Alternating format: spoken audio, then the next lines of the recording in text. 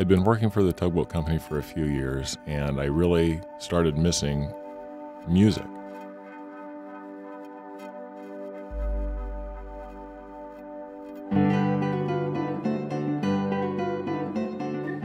When I told my wife that I was going to build a guitar, she thought I was crazy. But to me, it wasn't crazy. The example that I had through my life was my dad. He didn't call a plumber to come fix the toilet. He just took it apart, saw how it worked, and he fixed it. That being my example, I'm not afraid to try things.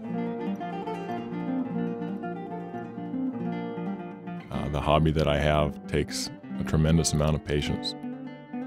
It probably takes me 1.5 to 2 months from start to finish for a guitar.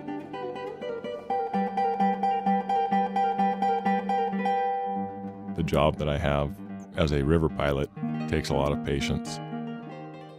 I feel that patience is something God is going to be teaching me my entire life. I would say my favorite piece of wood is something that has a lot of character or figure.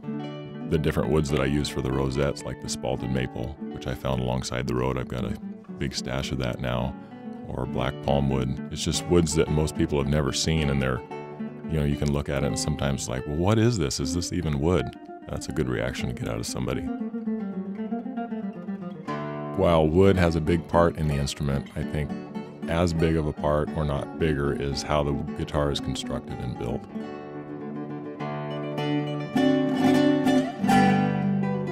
One of the most satisfying parts for me building the guitar is when the actual form of the guitar starts to come together.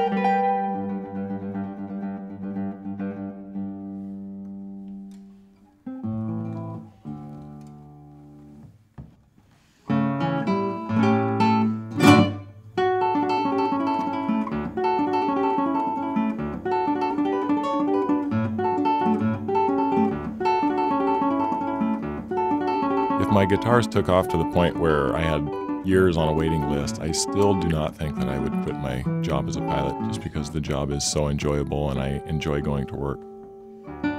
That's what makes my hobby so enjoyable, is because I don't have to count on it to feed my family, to pay my bills. It's something that I can go out and do to unwind. My wife reminds me how long I've been out there sometimes.